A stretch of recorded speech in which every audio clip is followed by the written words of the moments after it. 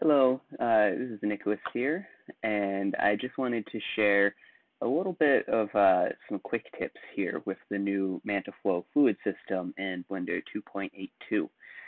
So the first thing, because I recognize I have lots of beginners, so let's just kind of start at the beginning of the process here. Also, I'd like to apologize for any background noise. There's nothing I can really do about it. So we've got a cube in our scene, and we'll just press F3. And then we'll type in quick smoke, and bam, we've got a smoke domain, and we've got our cube here, which is our smoke emitter, and this is the same as it was before in 2.79, 2.8, etc. in the old system. But you'll notice when we play, we don't see anything happen.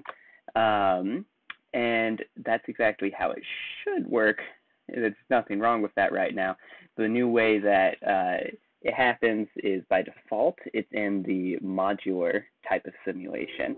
And so this lets you kind of bake out your data in pieces. You'll see over here I've pressed bake data, and now it's currently baking. And we're not going to let it finish.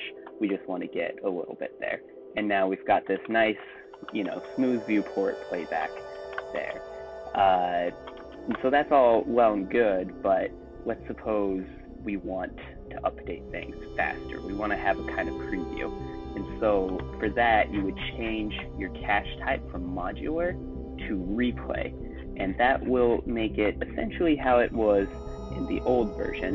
You'll see my frame rate goes way down, but we're calculating our fluid simulation in real time, and we're getting that nice preview there.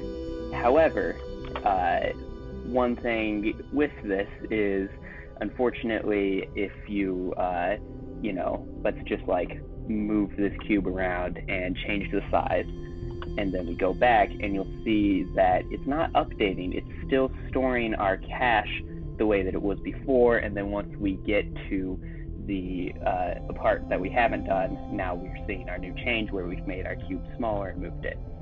So let's just pause that and go back.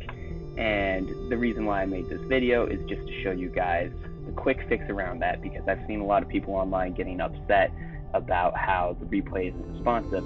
So a really easy way to do that is just go over here and change your divisions.